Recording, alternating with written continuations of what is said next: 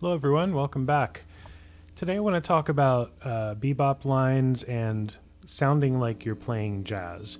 And to put that in context, I have a question that somebody had asked me on Facebook regarding one of the previous videos. So let me read that off for you.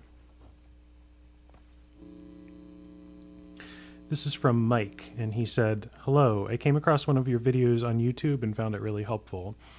It was the one with contrasting blues and bebop lines. I wonder if you could describe some of the ways that you've created the bebop lines.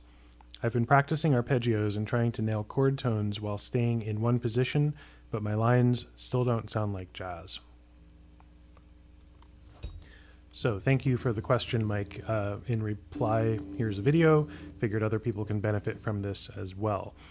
So the first thing about this is the idea of practicing techniques versus actually playing jazz. And I think that approaching chord tones from an exercise standpoint is excellent, and we kind of have to do that both to train our ear to hear those chord tones and to be able to implement it into our playing.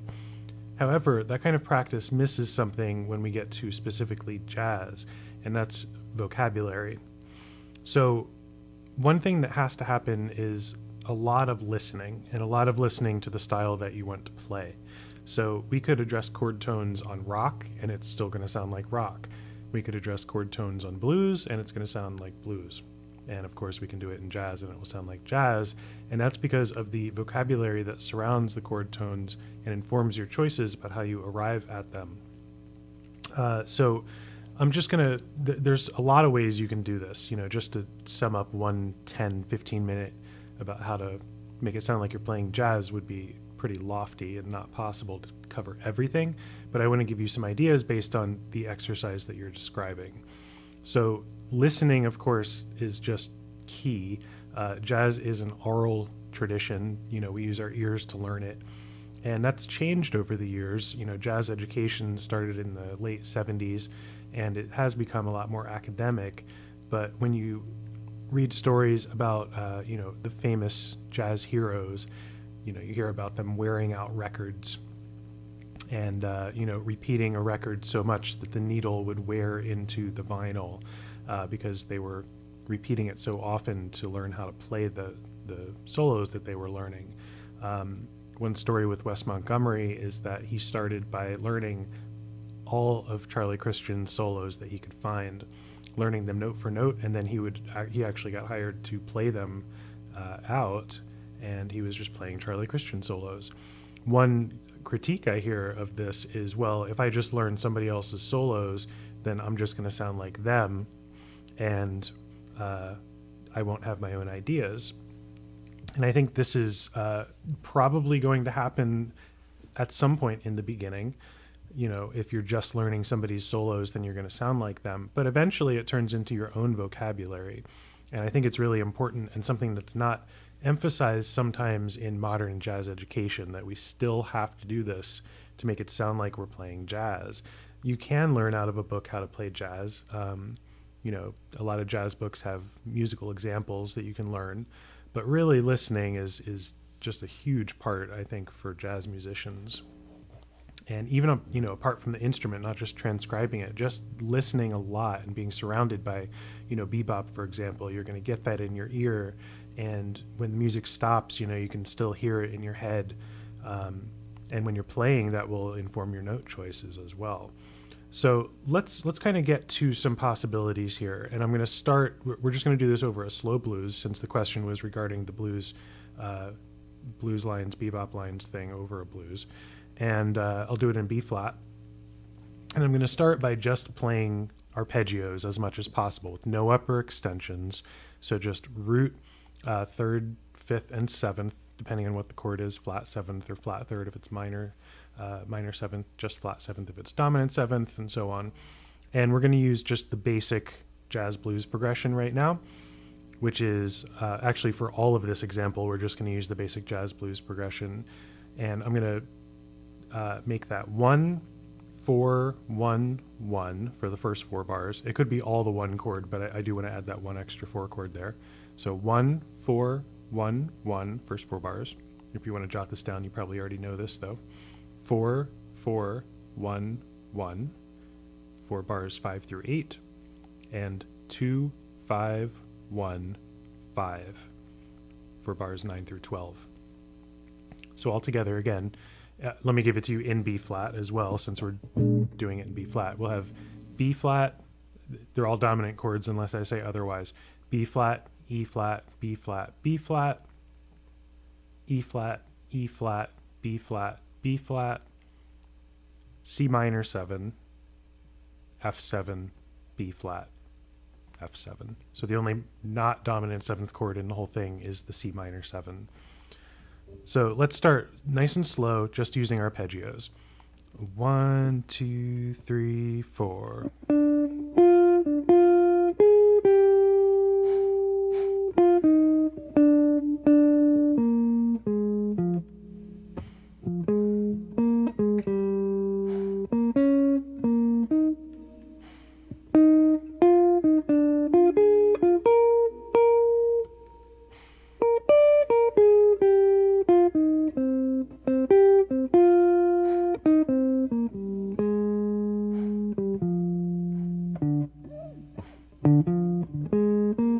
Top again.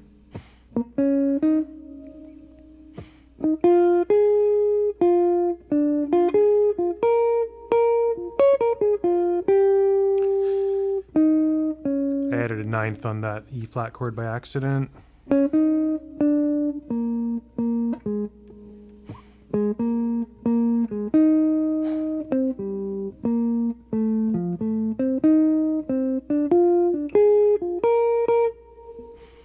So there's 2 choruses. Now, how can we take the, I think personally, just the rhythm and note choice of arpeggios, you can still make that sound like jazz. That's not the way I would normally play 2 choruses of a blues, but I think that would technically classify as jazz. I know I added a couple notes outside of just the basic arpeggios there as well. I think 2, maybe 3 times. It's hard to restrict down to that. So now let's start adding some things in. I'm not going to play the same thing every time because this isn't pre-planned, but I'm going to do something similar because, again, I'm just using the arpeggios for those 2 choruses. So this next one, I'll also be using arpeggios, but with some different notes, and I'll stop as I add them in. 1, 2, 3, 4. So first thing, chromatic approaches, and we can do something else too. So 1, 2, 3, 4. So this is where we're surrounding a note, and you can surround it diatonically or chromatically, and this time it's chromatic. So my target is the 3rd of B flat. So I'm going up 1 from B from the target note. It's the note D, the 3rd here. A half step above D, a half step below D, and then D. The first time, I just slid into it instead and used it as a grace note. Now, the next one, let me do it one more time. 3, 4.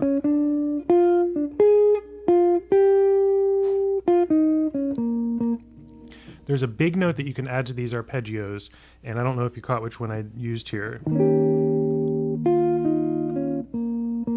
So it's the 9th, and this is a really good way to extend your arpeggios and start having more of a jazz vocabulary sound. Now, let me take a brief moment here that this is not going to help you play jazz by itself. This will help you hear some different things when you're listening to a soloist. You'll start hearing these things as you practice them and say, oh yeah, he's adding in the 9th there. Not just on a blues form either, in all sorts of jazz tunes. We hear this 9th added, and all these things will be things that you hear. So yeah, I just wanted to mention that before we go on. So what I did there, instead of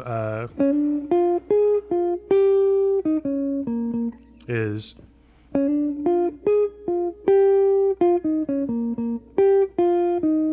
so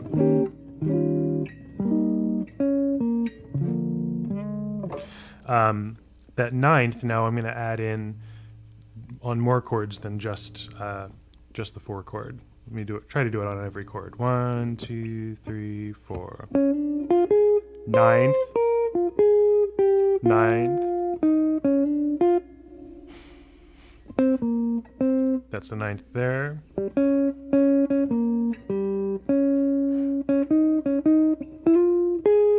Ninth. Ninth. Ninth of F. Ninth on top.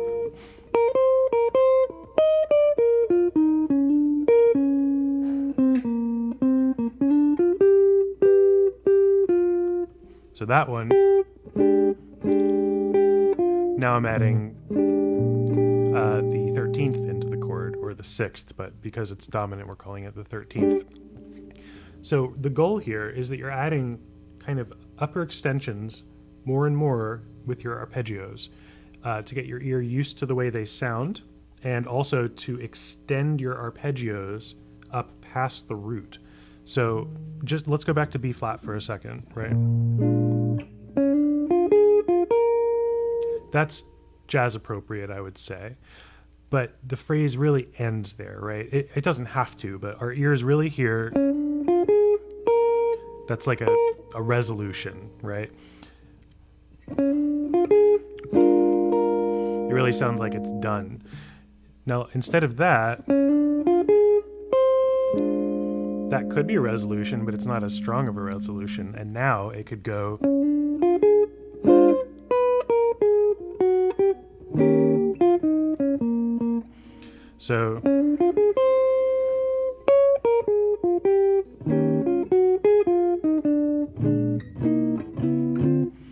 So just by ending on a note that's not a chord tone that exists as a root third, fifth, or seventh and extending it upwards, it feels like the line wants to continue now. Now the next thing to add to that, and this is in no particular order, I'm just like building a solo here on video to try to give some guidance about some ideas of how to sound more like jazz. The next thing that seems kind of natural there,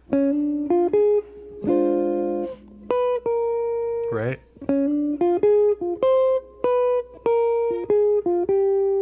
is chromaticism, and this is where we start getting into like the bebop line idea. Chromaticism is a key element of bebop. Prior to that, in the swing period and before that, earlier jazz, there was not as much chromaticism. There was chromaticism, but not the same amount of it, or sometimes not the same treatment of it either. So as we are leading from one note to another in a scale, or one chord tone to another, we can link them chromatically or surround them like we talked about first. So let's see. Let's start the solo a little bit differently. 1, 2, 3, 4.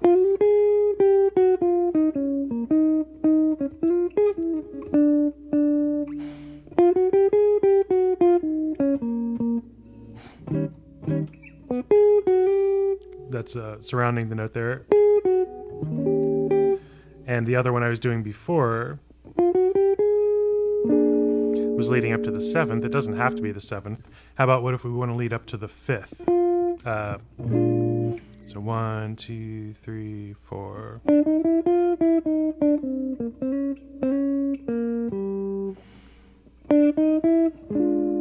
Right? We hear this all the time. It doesn't have to be a triplet. I'm using it as a triplet there.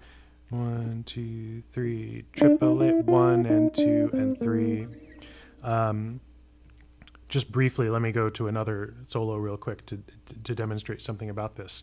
It's a solo I love, one of my favorite solos by Grant Green. It's on the Sonny Clark Sessions album. It's a Blue Note record, and it's on The Song Is You. Wait, is it? Yeah, The Song Is You. So he takes this solo break after the head, and it has this chromatic bit here. So the chromatic thing that we're seeing here exists within the distance of a minor third. So let's just go briefly to C major.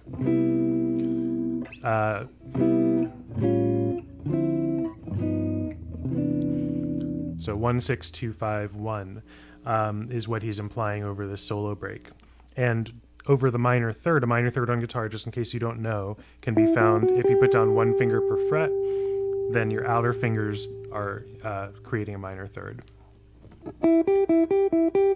It's like the middle of Somewhere Over the Rainbow uses that. There's a lot of songs that you'll hear minor thirds, and also So minor third is a very recognizable interval. So your target note can be leading up by half steps within the minor third, or leading down. But it's a great phrase, and it doesn't have to be a triplet. In this solo break that I'm going to play, he uses the triplet idea. He uses eighth notes and he uses quarter notes. So let me play it slowly so we can see what's going on. Let's see if we have like 1, 2, 3.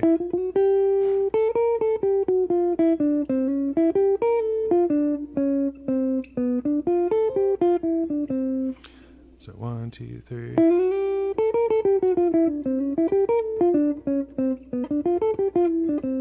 So we have the triplet, triplet, eighth, eighth, eighth, quarter, quarter, quarter, quarter. That one, even though it's not here, it's still within the minor third, connecting chord tones. Let's talk about how he's connecting the chord tones. I'll have to play it slowly to do the chords with this. Right, C major 7. He's onto the A chord already.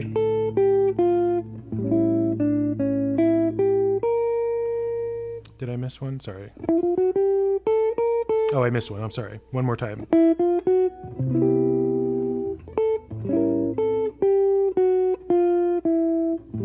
So he's connecting of the A7. It's an A7 alt, A7 flat 9. So there's the 7th in the melody, and he goes down chromatically to reach the 5th of the A7 chord. This is over D minor 7. So back a half step, back a half step to lead to the 3rd of the 5 chord. So he's taking the root of the 2 chord, D minor, back a half step to lead to the 3rd of the 5 chord. So now, I should mention here, this is not what's consciously going through an improviser's mind. Like, now I'm going to chromatically lead the distance of a minor third from the root of the 2 chord to the 3rd of the 5 chord. Of course not. That's absurd to think that even if somebody could think that quickly about what they're doing, that they would choose to, rather than just to play what they're hearing in their head. So the purpose of this analysis is to see what's going on, start taking pieces of it to your own playing, and incorporate it in such a way that as you work on it, you're going to hear other people using these devices, and then you'll start recognizing them. The same way how, like, if you learn a new word, right? I can't think of the last word I learned. I wish I learned a new word recently. But, you know, let's say I learned a new word. I'm not going to start using it every day while I'm talking, probably, unless I'm trying really hard. And then people are going to be like, why does he keep saying that word? That doesn't sound natural. And that's the same with jazz too. We learn something, we kind of like force it. It doesn't really work. But eventually it does, and it becomes within our vocabulary, and we can use it naturally. And it's same thing with music. Language and music has a lot of things that are connected between them. So, all right, there's one more thing I want to go over. Let's go back to the blues, back to B flat blues.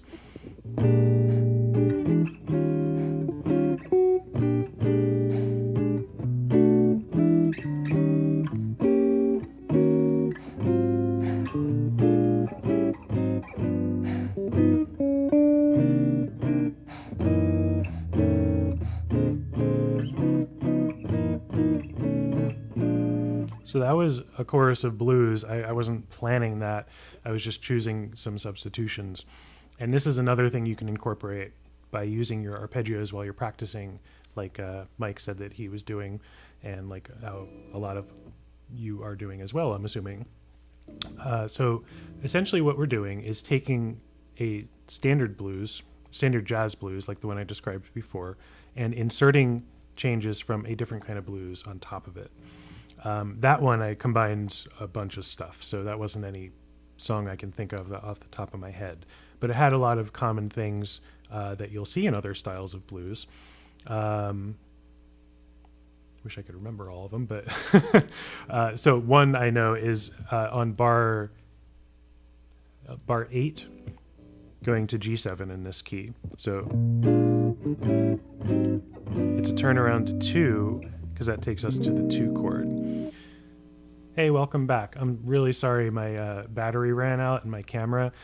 I've used my phone before for recording, but I'm trying to use my camera since I have a nice camera and mics and stuff, so it kind of bit me, I guess, for trying to be a little more high tech here. So we left off talking about, I think, unless the battery ran out earlier, adding a G7 in bar 8, taking chords from other forms of blues and putting them into our standard blues using substitutions essentially. So in bar 8, I'm going to be adding notes from G7. 1, 2, 3, 4.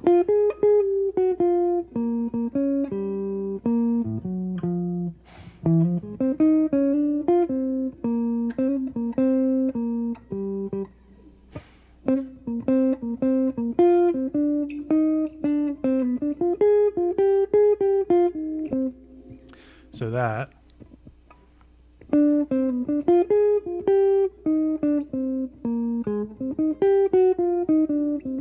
well, without the bit at the end, this part specifically is not from the standard blues. Normally there would be still B7, B flat 7 happening there. But instead, we had, and I'll play it in a different place, this phrase.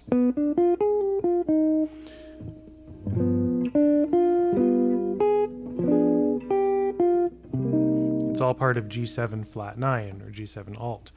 So eventually, once you get used to those first steps of extending your arpeggios up to the ninth, using chromaticism and so on, you can take chords from other blues forms, not blues forms, other blues changes. So like a bird blues would be the probably most complicated version of it since it has so many chords.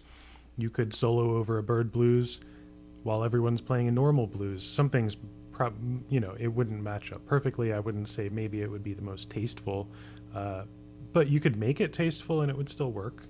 There's a possibility.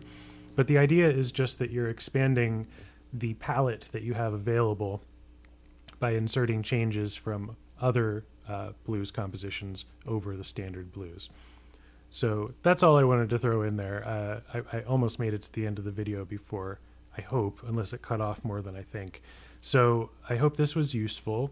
If you have any other specific questions, let me know. I know this is a general video. There's no one thing I can suggest on how to sound more like jazz, but at least relating to this question of how to make it sound like your lines will play jazz using the exercise of arpeggios and addressing chord tones.